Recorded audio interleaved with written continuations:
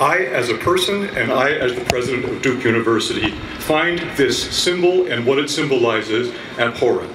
This university condemns the message that was put in circulation, and this university repudiates the message it gave about the kind of place this is. This university repudiates racism in all its forms, as it repudiates every other form of discrimination based on thinking of people as members of abstract categories you can treat as if they're somehow legitimately inferior to yourself.